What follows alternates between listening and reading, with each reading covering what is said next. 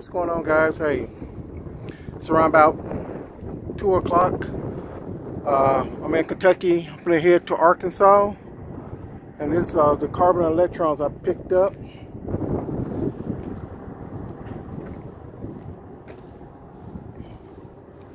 This is what they use to at the steel mills when they making when they finna start the process of making steel.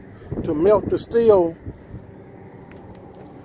they drill something in here and they put a lot of like so many wattages into it, and it's like coal. It gets so hot that it starts melting the steel. So this is the first process of making steel. It's like when you at the barbecue, they're just doing steel with it at a higher temperature. So hey, I got that straightened out, got it secured. I feel good about it, and I'm on my way to Arkansas. And appreciate you watching the video. Please subscribe. If you have any questions, please leave a comment at the bottom. Thank you so much.